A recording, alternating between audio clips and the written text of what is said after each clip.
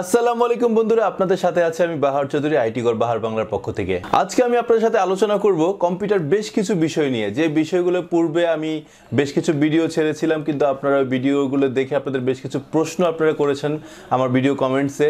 যে প্রশ্নের উত্তরগুলো আমি কমেন্টসের মাধ্যমে দিয়েছিলাম, কিন্তু হয়তো আপনারা সম্পূর্ণভাবে বুঝতে পারেন নাই, তারপরও আপনারা আবার জিজ্ঞেস করেছিলেন যে কিভাবে এটা সমাধান করা যায়। তো আমি এই বিষয়গুলো নিয়ে, আপনাদের যে প্রশ্নগুলো আছে তার উত্তর নিয়ে আজকে আমি মূলত এসেছি, এবং কম্পিউটার মিক্সড বিষয়গুলো নিয়ে আজকে আমি আপনাদের সাথে আলোচনা করব। আর যদি কোনো বিষয়ে আলোচনা করার মাঝখানে ভুলে যায় বা বাদ পড়ে যায়, তাহলে অবশ্যই ক্ষমার দৃষ্টিতে দেখবেন। পরবর্তী কোনো ভিডিও নিয়ে না হয় আবার আপনাদের মাঝখানে আসবো নতুন কোনো টপিকস নিয়ে, নতুন আবার বিষয়গুলো নিয়ে, যে বিষয়গুলো আপনারা জানতে চান আমার কাছ থেকে, সেই বিষয়গুলো আবার নতুন কোনো ভিডিও নিয়ে হয়তো আপনাদের সাথে আসবো। তো বন্ধুরা, তার পূর্বে বলে নেই, আপনারা যারা এখনো আমার চ্যানেলটিতে নতুন, আমার চ্যানেলটিকে সাবস্ক্রাইব করা হয়নি, দ্রুত সাবস্ক্রাইব করে নেন এবং পাশে থাকা বেল আইকনটি ক্লিক করে রাখুন আমার আপডেট ভিডিওগুলো পাওয়ার জন্য। কেননা বন্ধুরা, বেল আইকনটি ক্লিক করলে আমার সকল আপডেট ভিডিওর নোটিফিকেশনটি আপনাদের কাছে পৌঁছে যাবে।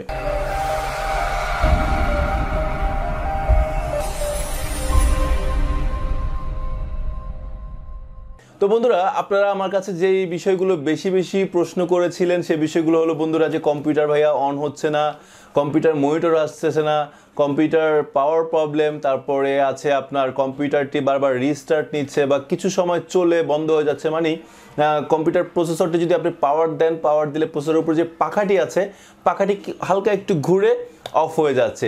তো এই ধরনের বিষয়গুলো নিয়ে আপনারা বেশ কিছু আমাকে প্রশ্ন করেছিলেন, যে উত্তরগুলো নিয়ে আজকে আমি আসছি আপনাদের মাঝখানে। তো বন্ধুরা, একটি কম্পিউটারের প্রধান সমস্যা যদি দেখা দেয়, আমি মনে করি, মানে আমার মতে, আমি এখন পর্যন্ত যতগুলো এই সমস্যার সম্মুখীন হয়েছে, যতগুলো পিসি আমি যতগুলো সমাধান করেছি, সেই ক্ষেত্রে আমি বেশিরভাগ সময় দেখেছি যে কম্পিউটারের যে র্যামটি আছে, এই র্যামের র্যামটি সাধারণত প্রচুর প্রবলেম করে। এই র্যামের কারণেই প্রধান সমস্যাটা সৃষ্টি হয়।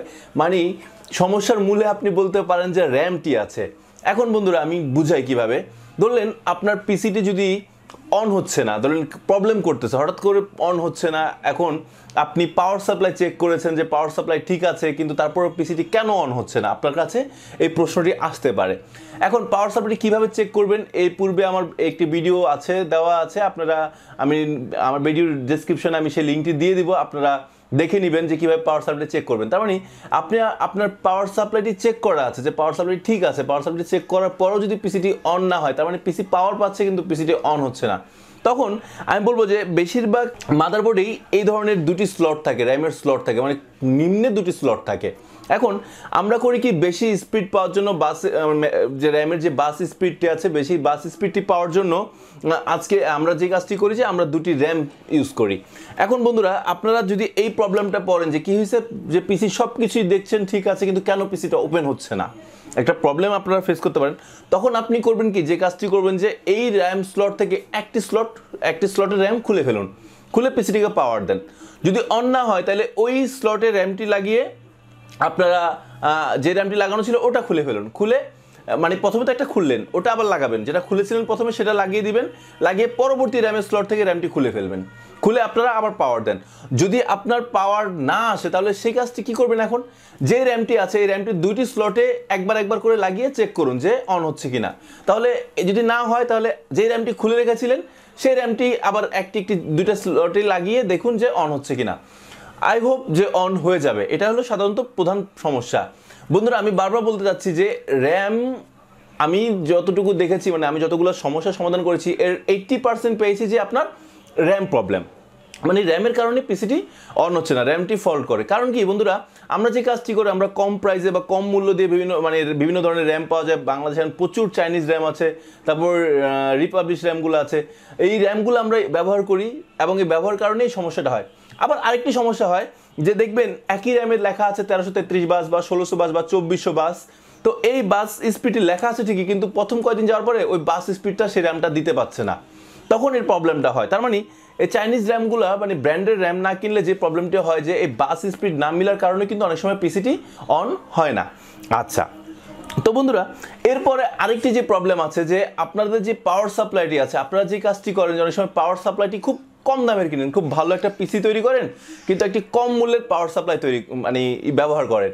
এখন কম মূল্যের পাওয়ার সাপ্লাইটা ব্যবহার করলে কি হয়, দেখা গেছে একটি পাওয়ার সাপ্লাই লেখা আছে 350 ভোল্ট, 500 ভোল্ট বা 500 ওয়াট, যেটাই লেখা থাকে না কেন আসলে কিন্তু তা থাকে না, খুব কম পরিমাণে এটা দেওয়া থাকে, কিন্তু তো মানে উপরে স্টিকার লাগানো থাকে যে খুব ভালো বেশি দেওয়া আছে।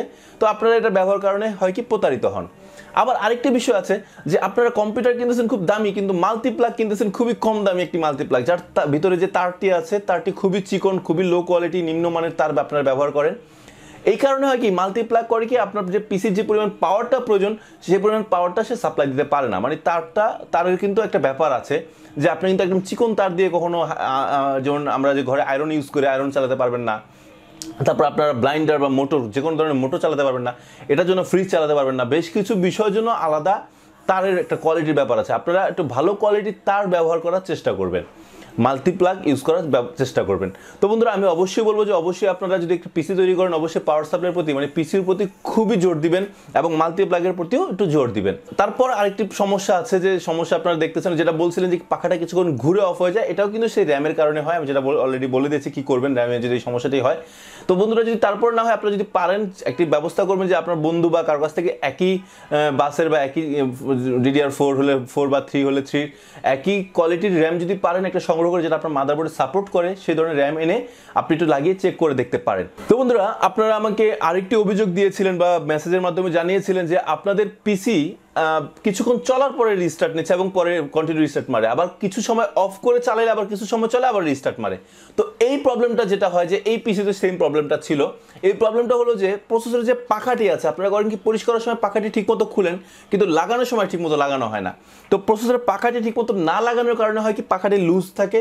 পাখাটি লুজ থাকার কারণে যে বিষয়টি ঘটে যে এটা যে হিটসিংটি আছে মানে যে স্টিলটি আছে অ্যালুমিনিয়ামটি আছে এটা সম্পূর্ণভাবে পাখাটার ভিতর লেগে থাকে না, এবং পাখাটি যখন ঘুরে পাখাটি ঘুরার কারণে হয় কি পাখাটা এই প্রসেসরটাকে আপনার ঠান্ডা করতে পারে না।